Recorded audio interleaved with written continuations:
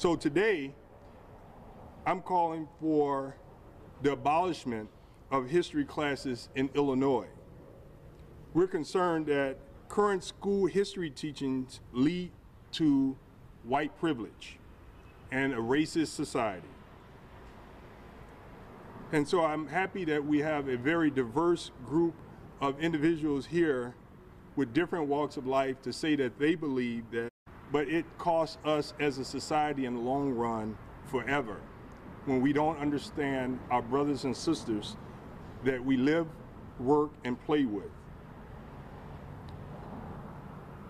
I'm calling on the State Board of Education to end the teaching of history and the local school districts to take immediate action by removing the current history books and curriculum practices that unfairly communicate our history until a suitable alternative is developed.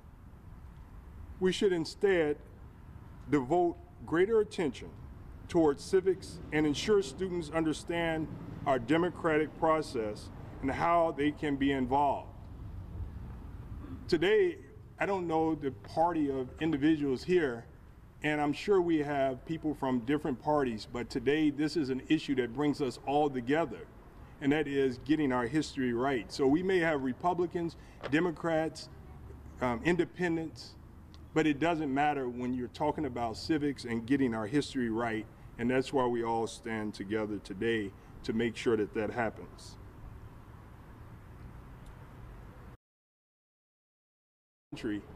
Because a person that understands the true history of the flag, that flag, what is it called, the Confederate flag, wouldn't really fly that flag because they wouldn't understand the pain and hurt, and they would understand that they're flying a flag and they're pure to me to be flying a flag of something that lost, which makes them losers because they're flying a losing flag.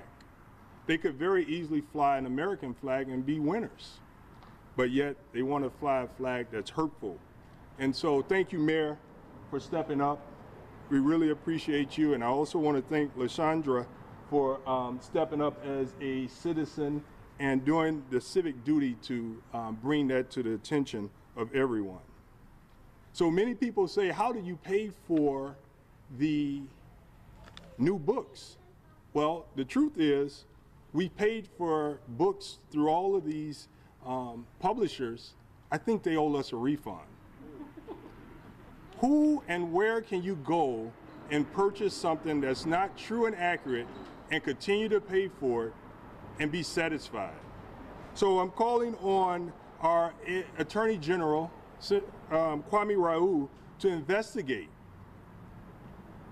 the textbook industry that sells books to Illinois so that we can begin the process of getting refunds from all the years that the school districts have spent money to buy inaccurate textbooks. We're also going to make sure that we pass House Bill 4954. I have to always ask Malika about the bill number because we have lots of bills, and I did write it down. I just wanted to make sure that it was House Bill 4954. She sleeps it, she lives it, and I think it's her new license plate number.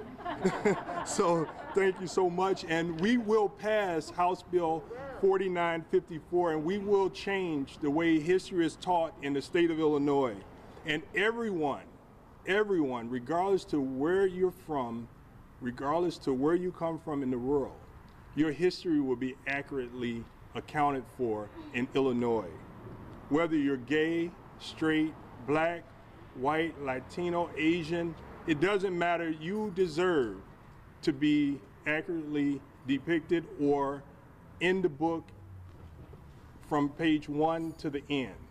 The Jewish community must also have an accurate accounting of their history. Blacks, whites. I mean, I think, in closing, we think that the history about whites are accurate in the books, but we know it's not. Because what the history teaches us about white people is that they're superior in a land that's all of ours and not just made for white men or white women. Women have a right to also be included in the history books in the right way and not just included here and there. So our goal is to have a whole new system of teaching history in the state of Illinois, and until that day, we will do what we're doing now. We will practice civics, and we will do everything that we can to make sure that people are part of the development of this new curriculum in the state of Illinois so that everyone could be included in the history books to end racism, discrimination, and white privilege.